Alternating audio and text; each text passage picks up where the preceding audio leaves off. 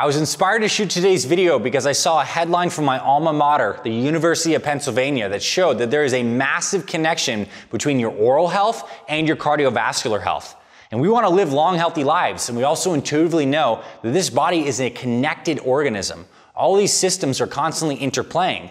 And what they actually found is people with gingival inflammation, the inflammation from those bacteria that live around our gums, have a much higher incidence of hypertension and cardiovascular disease. And they actually found the same exact bacteria that live in our gums and cause the inflammation in our gums in the plaque inside people's hearts. And what they suspect is that the inflammation, when those bacteria are causing the gums and that gingivitis, those bacteria can actually get into circulation. And when they're in circulation, they're right here, right around the heart, right around the brain, and they can actually get into that plaque, create additional inflammation, and they're laid down, and it causes hardening. So there's a complete connection between if you have gingival inflammation and heart disease. And they've also made this connection between Alzheimer's. When they look at people who have Alzheimer's and these kind of beta amyloid plaques in the brain, they're also finding the same connection. And this is a really widespread issue. They did some studies from the Centers of Disease Control in the United States, and they found that 50% of people aged 30 to 65 have some degree of gingival inflammation. They're not taking care of their gums in a very good way. And over 65, that number increases to 70%.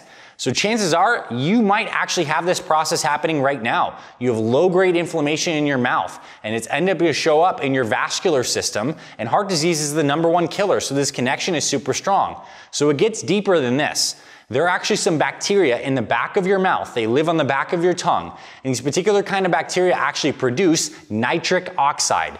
Nitric oxide is the nitrogen and an oxygen bound together, and this is one of the most important gases in your entire body.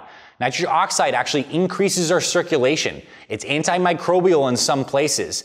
It really just helps us have greater overall functioning and energy. And as we age, we have a natural decrease in nitric oxide. And people who exercise regularly, eat a good diet full of lots of dark green leafy vegetables, have higher levels of nitric oxide. We want as much of this as possible in a natural source. So, what they found is people who actually use mouthwash on a regular basis are killing their nitric oxide bacteria. Use mouthwash once, it kills all the bacteria in the back of your tongue that produce nitric oxide for you for over 12 hours. And you do that consistently, day in, day out, you're having lower nitric oxide levels, which means higher levels of hypertension and high blood pressure. And there is a researcher I interviewed for our Fit Father and Fit Mother podcast. I'll link the full episode below in the show notes. His name's Dr. Nathan Bryan. And he actually took healthy people into his lab, healthy athletes who have good nitric oxide production, who have no amount of hypertension or high blood pressure, and he had them use mouthwash every single day for a span of 2 weeks, and he was able to induce hypertension in these people without any other changes. Just killing their nitric oxide bacteria gave them high blood pressure. And after a week of stopping the mouthwash, their bacterial populations came back and their blood pressure went back down.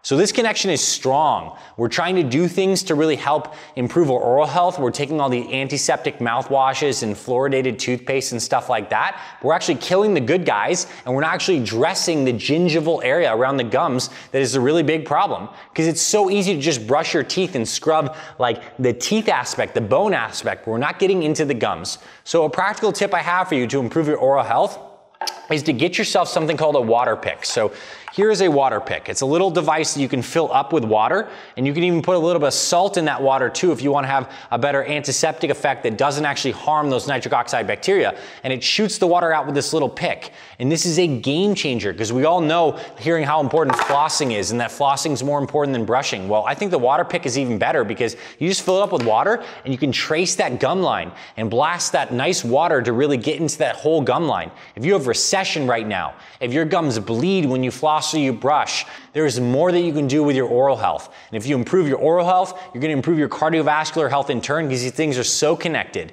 And we know inflammation is at the root of all chronic disease. And this is low-grade inflammation living in your mouth constantly that's naturally going to harm your cardiovascular system. And when the cardiovascular system is harmed, the brain is harmed. And when the brain is harmed, your quality of life is harmed. So this is connected.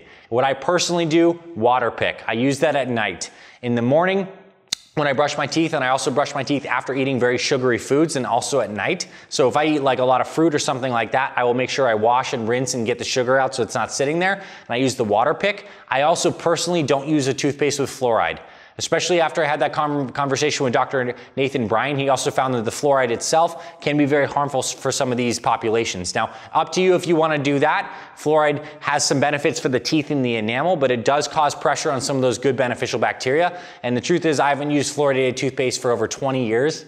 Teeth are good. I've never had a cavity.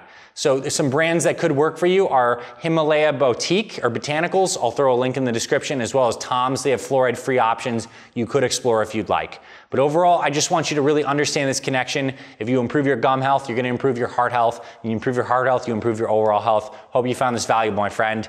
And if you like this kind of offbeat health topics, as well as stuff on nutrition, exercise, mindset, all these things help you stay strong and healthy for your family, please subscribe to our Fit Father and Fit Mother Project YouTube channels. We have over 500 different videos, and give this a thumbs up if you found this interesting. You want more people to hear about this amazing connection between the mouth and the heart. I'll see you in future videos, my friend. This is Dr. Anthony Balduzzi signing off. I'll talk to you very soon.